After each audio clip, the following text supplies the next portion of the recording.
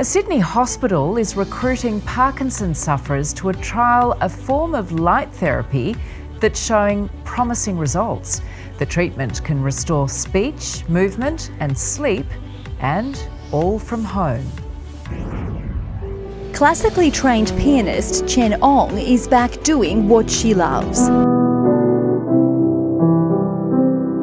After a diagnosis of Parkinson's disease 2 years ago, she's keeping the tremors at bay with the help of a handheld laser light.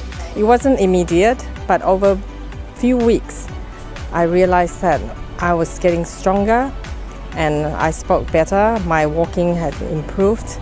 Medtech company Symbix has developed the medical-grade lasers. Clinical trials undertaken in Adelaide showed mobility, cognition, balance and fine motor skills were significantly improved in Parkinson's sufferers for up to a year. Some even regained their sense of smell.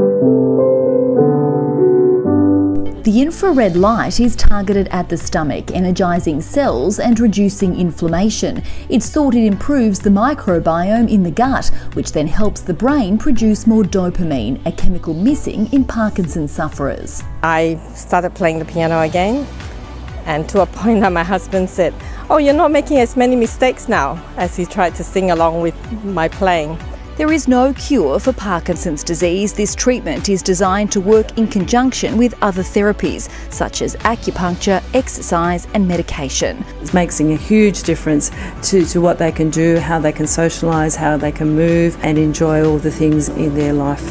Scientists are now recruiting for a larger study to be run here out of the San Hospital, but participants will be able to do the treatments themselves at home. Laura Tunstall, 9 News.